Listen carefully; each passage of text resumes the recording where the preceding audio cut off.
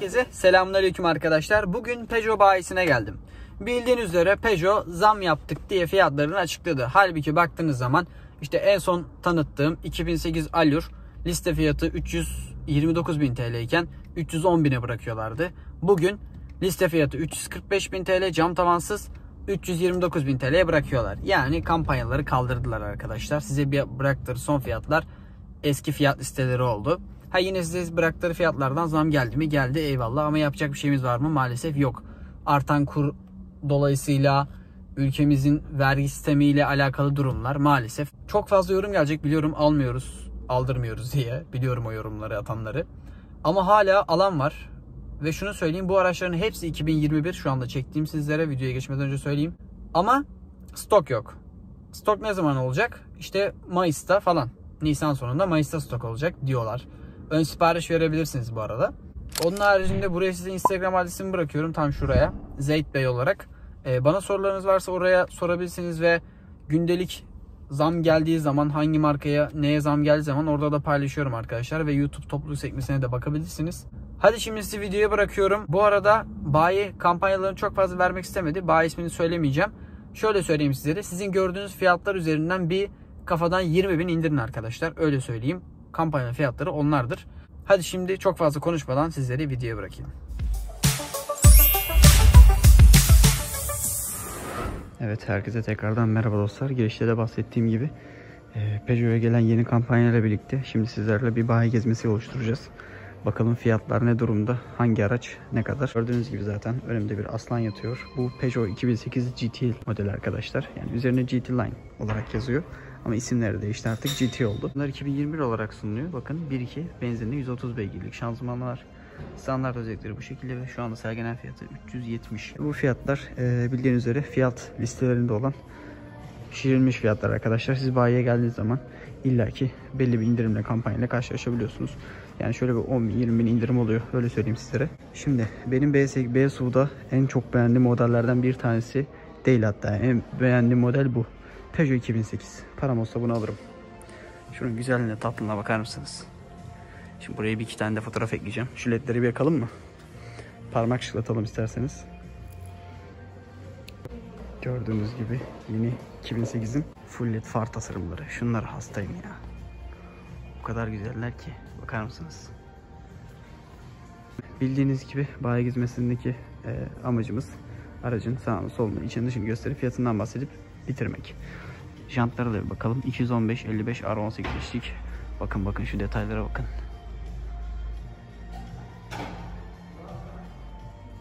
Çok güzel ya. Katlanır aynası vesairesi, her şeyi var arkadaşlar. GT Line en full donanımı. Yani GT Line ağız alışkanlığı oldu ama artık GT biliyorsunuz. Bakın. Piyano Black. Ayna kapakları. Şöyle geri geliyoruz. Anahtarsız girişimiz burada yine mevcut. Eteklere bakalım. Kapı korumalarımız burada yine var. Arkaya doğru gelelim. Şu muhteşem sayı tamamen siyah, şu şekilde cam tavan, tavan raylarıyla birlikte, spoilerlarla birlikte araç tamamen Black Diamond olarak Black Pack detaylarla kaplı ve muhteşem arka stopları. Peugeot 2008'in gördüğünüz gibi geri görüş kameramız, plakalık ledlerimiz, egzoz çıkışlarının orası bile piyano bilekli gerçek egzoz çıkışları. Allure'da da bu şekilde. Bakın. Alt sistem böyle. Şu bir bagajı açayım, göstereyim size.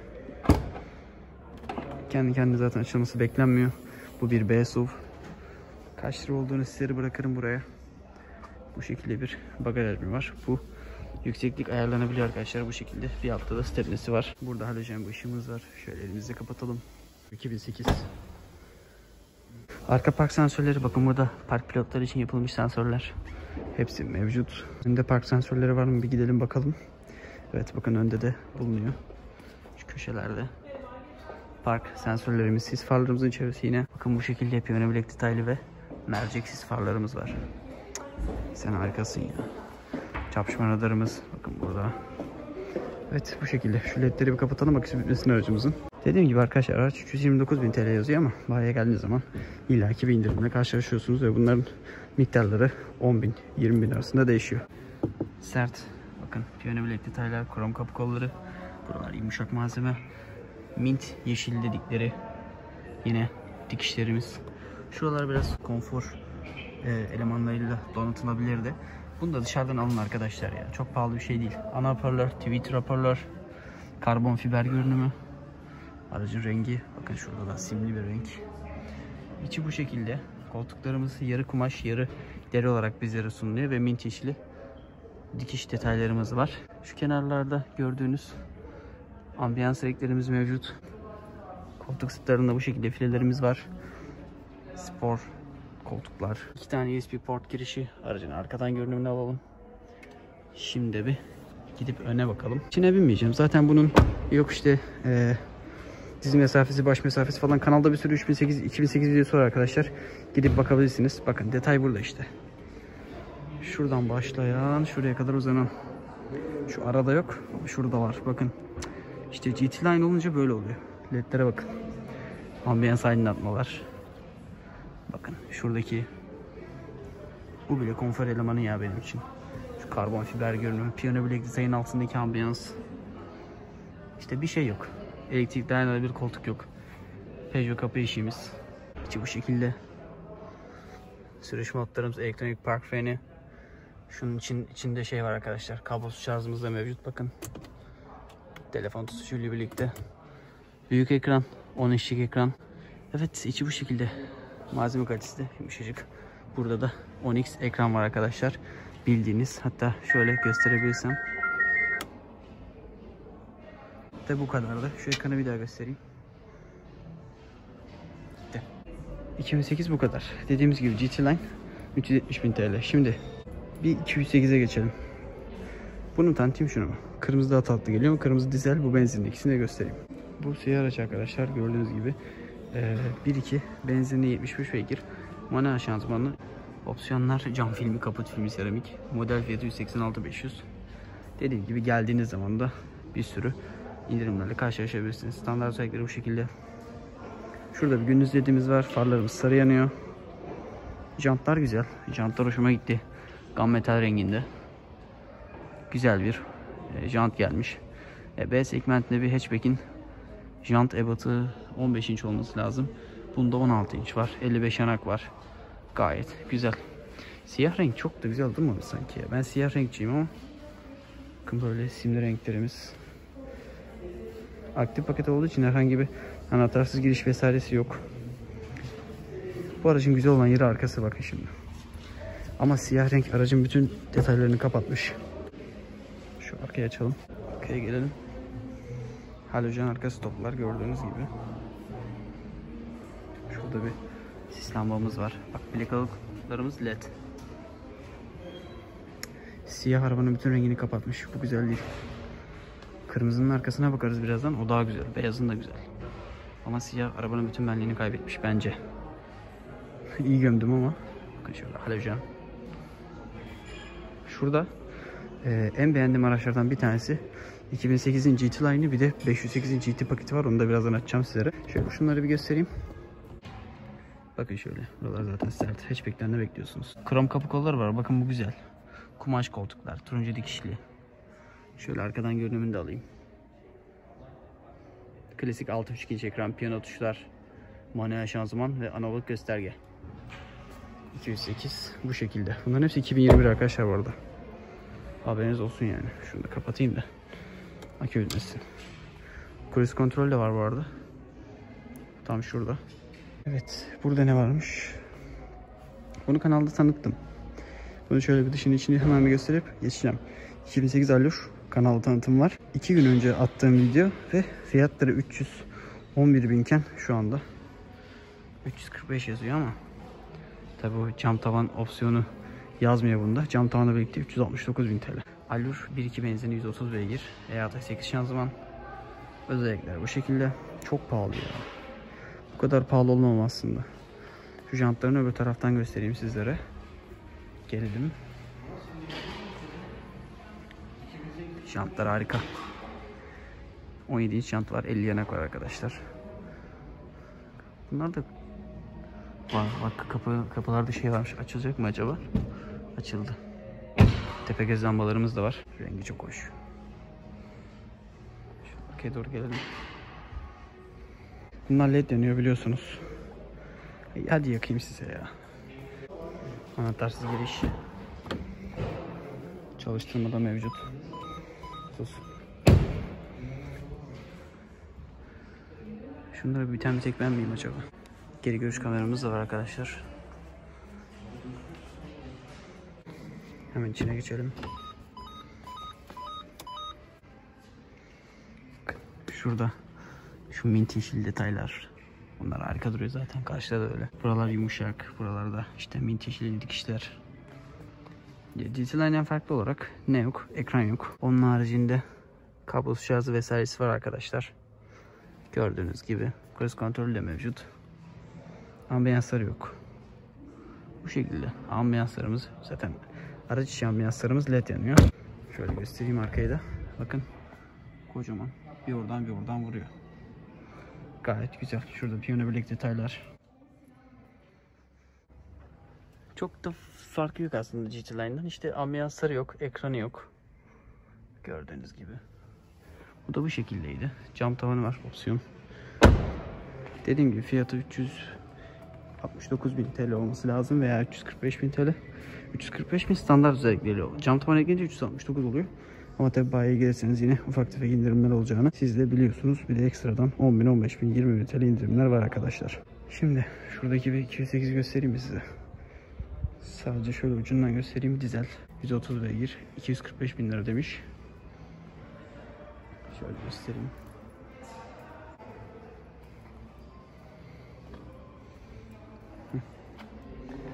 Bakın işte bunun arkası daha güzel, daha tatlı.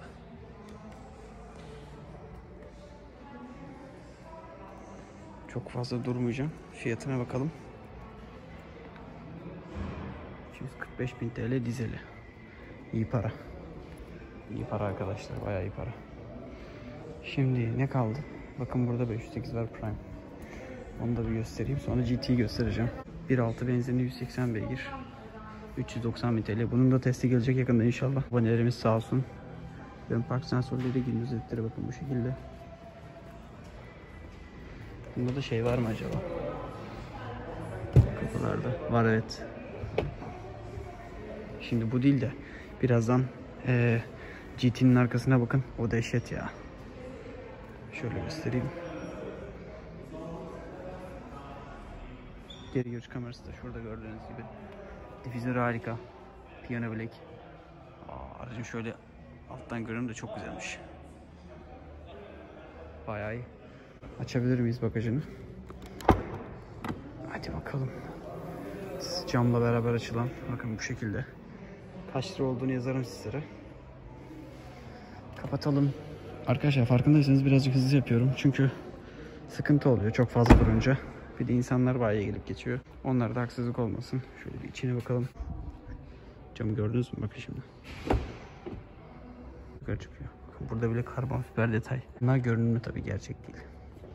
Buralar yumuşak malzeme. Burada herhangi bir ambiyans yok. İçi nasıl? Kumaş. Bunun değil de GT'nin içine bineceğim birazdan. 2 tane şurada USB şarj girişi var. İçi böyle D segmenti. Klasik D segment içi. Biraz daha yüksek konsoldu. Bir de içinden önden göstereyim. Şimdi bir daha bakın şu kapı detayına. Hemen yukarı çıkıyor. Kapı kapanmadı. Kapansın. Şuna bakar mısınız? Şu çok tatlı bir şey işte. Yumuşak. Herhangi bir ambiyans yok. Bakın burada piyano bilek. Şu Peugeot'un ön göğüs tarafını çok beğeniyorum. Orta konsolu, şöyle yüksek konsolları. Şurada telefon koyma yeri var. Şu arkada. Şarj etme yeri falan. Harika. Bu araç ne kadar? Gelelim ona. 1.6 180 beygir Prime paketi. Özellikleri bu şekilde. 390.000 TL demişler. Yeni fiyatıyla mı? Evet. Ne düşünüyorsunuz sizce? Alınır mı? 508 Prime. Şimdi asıl bombaya gelelim. 508 GT. Bunun biletlerini yıkıp hemen geliyorum. Şimdi bunu size özene bezene anlatmam lazım. Bakın şuraya. Full led. İlk defa bu arada 508 GT inceliyorum. İlk defa da içine bineceğim. Bakalım ilk intibah nasıl olacak bende. Ben park sensörleri. Burada ne var? Ha, burada bayi yapıştırmış herhalde. Zarar görmesin diye. Önde kameramız. Yol kameramız gördüğünüz gibi. Harika ya. Şu yandan görünümü falan bakar mısınız şuna? Şöyle standart özelliklerini göstereyim. Bir tek opsiyon cam tavan var. Bu arada fiyatı 540.000 TL. 1.6 benzin 225 beygir. Yakıtı nasıl acaba? Bu arada 0-100-7.3. Karma tüketim 5.7. Hadi oradan. Bu araç en az 8-9 yakıyordur. Daha fazla belki de. Böyle bir arkaya doğru gelelim ama bir janta gelelim. Güzel ya. Bunu çok beğendim. İlk defa gördüm bunu. 255 45 R18 inçlik jant lastik. Ha, suymuş. Şunları sim zannettim. Yeni yıkanmış zaten. Şansımıza. Bakın piyano bilek ayna kapakları. Anahtarsız girişlerimiz var. Önde ve arkada. Bakın GT detayımız.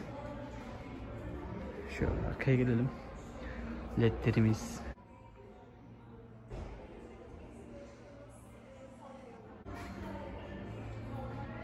Geri görüş kamerası da var. LED'ler çok güzel. Bunun 2008'in LED'leri de güzel gider. Ama böyle de çok sportif duruyor. Tampon. Alt tampon. Geri görüş ışığı falan buradan yanıyor herhalde. Arka park sensörleri, kamerası. Çok güzel bir araba ya. Aşık oldum. Şuna bakar mısınız? İçine bakalım. Arka kapılarda bir anahtarsız giriş var. Bakın burada da karbon fiber detaylar var. Yumuşak. Burada ahşap görünümlü malzemeler var. Fokal sistemi var tabii ki de. Tabii bir değişiklik olacak zaten. Deri koltuklar, yarı deri yarı alkantara. İçerisi müthiş. 2 tane USB şarj girişi var. Menfezler ve muhteşem D segmentinde araç. Dur bunun içine bineceğim bu sefer. Hayda. Evet. Zeyt Gürel Peugeot 508'in içine ilk defa biniyor. Koltuklar efsane rahat. Sabahtan beri belim ağrıyordu. Şu an resmen belimin ağrısını geçirdi diyebilirim abartarak. Diz mesafesi. Yalnız çok iyiymiş arkadaşlar. Ben bu kadar beklemiyordum. İlk defa 508 GT'nin içine bindim. Ama bu baş mesafesi de... bakın bir çevireyim. Tabii diyorsunuz bu kameranın arkasında kim konuşuyor? Ya Zeyt konuşuyor bakın. Baş mesafesi. Bu kadar. Niye böyle dar? Uzun boyluysanız zor oturursunuz. Şu kadar. Şu an değiyorum. Ama işte araç A5 gibi arkadaşlar. Şu eğime bakar mısınız? Çevirdim kamerayı. Vallahi böyle babası yeni araba almış çocuk gibi. Şaftının araya ayaklarımı şöyle koydum. Arkadan arabanın önüne bakıyorum. Fazla durmak istemiyorum. Önüne geçeceğim. Şöyle sunroof'u da göstereyim. Hadi şimdi öne geçelim. Bakın anahtarsız giriş. Şurada böyle piyano bilek detaylar var. Ambiyanslar burada. Şunları kapatayım da akü bitmesin. Ahşap görünüm detaylar. Elektrikli hafızalı koltuklar. Hadi binelim. Arkadaşlar bu araba çok güzelmiş. Ben ilk defa Peugeot 508'in içine bindim, GT'sinin. Fokal'in şeyine bakın. Şöyle bir ışıkları versek. Neden bu kadar sportifsin acaba?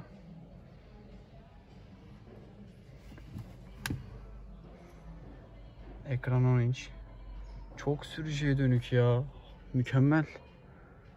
Vallahi mükemmel. Şu ahşap görünümlü. Bunların hissiyatı bile çok güzel. Bakar mısınız? Ambiyanslar, şu menfezlerin içeri gömük olması. Şu krom detaylar. Anam şu an gaza basıp gidesim geldi. Vallahi çok güzelmiş. İki kollu harika, pedal shift'ler de burada. Cruise kontrol nerede? O da burada. Her şey var. Şerit takip. Otopilot var. Otopilot var arabada. Vallahi ben buna veririm parayı. Şuranın düzenine bakın. Ambiyanslar. Çok iyi ya. Şurada kablosuz şarj var. USB girişi var. CarPlay'i falan bağlıyorsunuz herhalde. Elektronik park freni, anahtarsız giriş, sürüş modları. Çok sürücüye dönük ve harika bir araç. Vallahi harika. Tamam Zeyt, abartma diyorsunuz oradan ama burada olmanızı isterdim. Şu fokalin sistemlerini göstereyim sizlere.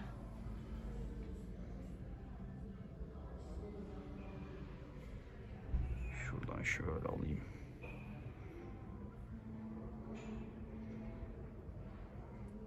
Ne düşünüyorsunuz sizce? Torpidoya bakalım mı? Ne diyeceksin? Yani torpidonun nesini eleştiriyorsun? Hadi bakalım. Işıklı, soğutmalı, eşek gibi kocaman. Halı kaplı.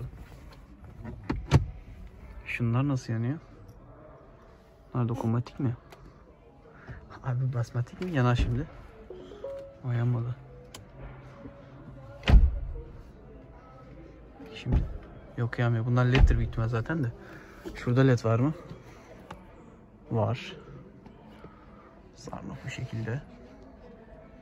Yalnız aracın görünümü, koltukları falan harika. Vallahi şu an gaza basıp showroom dışına çıkasım var. Ben böyle bir araç beklemiyordum. Şu konsolun sürücüye dönüklüğüne bir bakar mısınız arkadaşlar? Güzelmiş. Hadi çıkalım.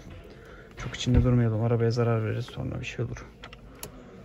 Haydi bismillah. Bir konfor elemanları yok işte. Ona da para verip alırsınız ya. Şuraya bir. Kaç para sanki bir. Var içinde ama şurada. Halı kaplı. Ben çıkayım da şuradan. Yalnız bir şey söyleyeyim mi arkadaşlar? Ben D segmentinde bu arabayı, yani D segmentinde şu an lider konumuna koydum. Haberiniz olsun. Passat'ta Superb. Bunun arasında kalsam direkt 508 derim. Çok sportif ya. Baya çok sportif yani. Tabi Superb'ün daha Lauren Clementine binmedik ama böyle bir öngörüsü yok. Ben zannetmiyorum. Hiçbir arabada yok. 540 bin lira 225 beygir verilir abi. O kadar param varsa D segmentinde bir arabaya bineceksen bu arabayı verilir. Yani şöyle ön tarafını bir tık daha geliştirse çok güzel bir araba da. Geliştirmese de çok güzel bir araba. Evet, D segmentinde yeni favorim bu arkadaşlar. Peugeot benden sürekli favori kapıyor. B SUV'daki favorim, D segmentteki favorim. Ama gemi gibi araba tabi. Bunu şehir içinde nasıl kullanacaksınız? Evet, şimdi kamerayı kendimize çevirelim ve güzel bir konuşma yapalım. Herkese tekrardan merhaba arkadaşlar. Sizlere bir şey itiraf edeceğim. Videodan da anlamışsınızdır. Öve bitiremediğim Peugeot 508 GT. O neymiş öyle ya? Ben ilk defa bindim ona. Yani bir de bunun daha test sürüşünü yapacağım ben. Harika bir araçmış arkadaşlar. D segmentinde yeni liderim maalesef ki 508 sizler için maalesef ama güzel araç. Evet, yakıtımız az biliyoruz. Polo. Evet, umarım videoyu beğenirsiniz arkadaşlar. Fiyatlar için şöyle bir şey söyleyeceğim sizlere. Bayi çok fazla kampanyalı fiyatlarını vermedi. Hangi bayi olduğunu zaten söylemeyeceğim. Şöyle söyleyebilirim. Cam tavansız 345 bin liralık olan Peugeot 2008 Allur'u 329'a alabiliyorsunuz. Yani bu ne demek? Ben size söylemiştim. Hani bir Nisan'da zam yapacaklar ama kampanyaları kaldıracaklar. Yine sizlere kampanyalı fiyatlarla önceden verdikleri liste fiyatlarını verecekler. Yani şöyle, önceden liste fiyatında 330 yazıp bayide geldiğiniz zaman 310 bin liraya alabildiğiniz Peugeot 2008 Allur cam tavansız 1.2 benzinli bugün 345 bin lira bir liste fiyatı var ve siz bunu cam tavansız olan 1.2 benzinli Allur'u 329 bin liraya alabiliyorsunuz. Yani bu ne demek? Gerçek liste fiyatlarından satılmaya başlandı. Sadece liste fiyatları şişirildi. Ama tabi size bırakacakları fiyatlar biraz yükseldi maalesef. 208 tarafı olsun, 2008 tarafı olsun. İşte 2008 aktif otomotiv fiyatı şu anda 300 küsüre dayanmış durumda. 245'ti önceden. Manuel olanı 231 bin TL aktif paketi. Allur'lar uçtu. 370 bin liralara uçtu. Peugeot 208'lerde GT Line 280 bandından 300'e yükseldi. 3008'ler 415 bin liradan başlıyor fiyatları. Gibi. Burada işte dediğim gibi 508 GT'yi gördüm. 540 bin liraya yapmışlar. Onu 520'ye falan bırakırlar büyük ihtimalle veya 510'a. Yani 500 bin lira bir paranız varsa D segmentinde güzel bir araba almak istiyorsanız eğer 508 GT'yi her türlü öneririm. Biri 1.6 225 beygiri var. Benzinli araç. Uçar o ya. Ben öyle düşünüyorum. Bakalım test sürüşünü yaparsak inşallah, ki test sürüşünü yapacak arkadaşlar bu videoyu izliyorsa inşallah en kısa zamanda videoyu beğenmeyi, kanala abone olmayı ve bildirimleri açmayı unutmayın. Allah'a emanet olun. Sizleri seviyorum arkadaşlar. Kendinize iyi bakın.